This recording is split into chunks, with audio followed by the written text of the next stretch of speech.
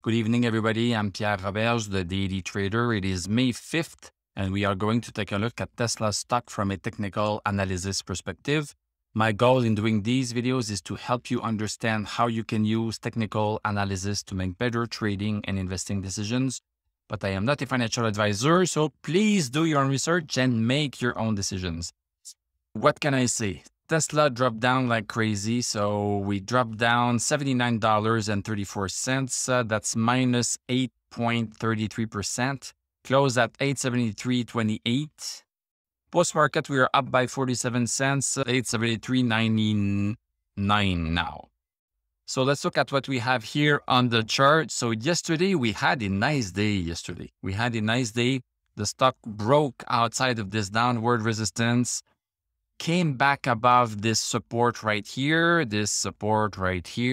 also came back above the double support that was used a lot for the past 2 years, but stochastic was not above 60.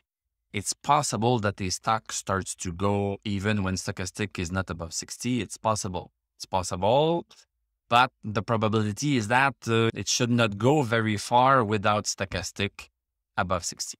So, well, it just happened today in one day.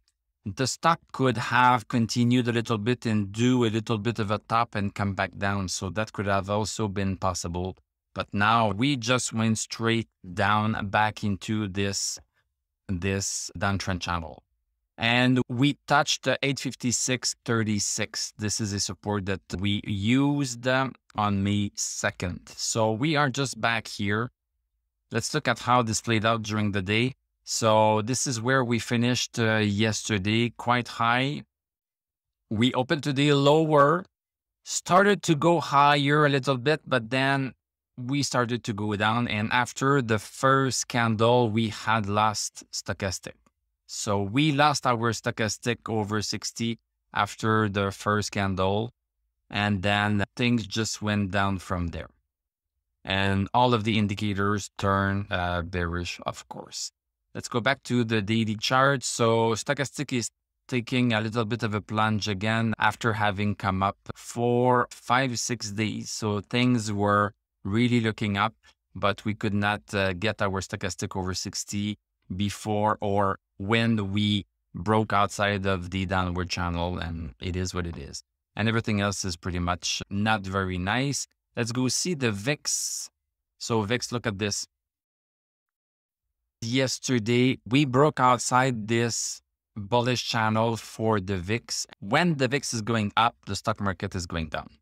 Basically, this is what's happening. Yesterday, we had a nice drop in the VIX, which is an indicator of the volatility of the Standard & Poor's 500 index. And look at this today. A huge increase in volatility. Enormous increase in volatility. This is what precipitated what happened with Tesla.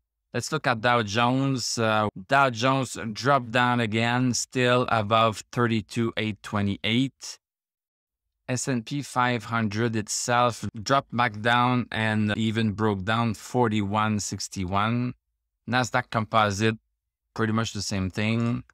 And Nasdaq 100, pretty much the same thing here. And yesterday was basically just a fluke. And as I say, one candle does not make a trend, even though it was a great candle yesterday. That trend has not really changed. And we can look at stochastic here to really understand that in terms of strength to go long, no index has that strength to go long. Thank you very much for watching. Thank you for liking, commenting, subscribing. If you like what I do, you can become a YouTube member. You can click on my TradingView affiliate link.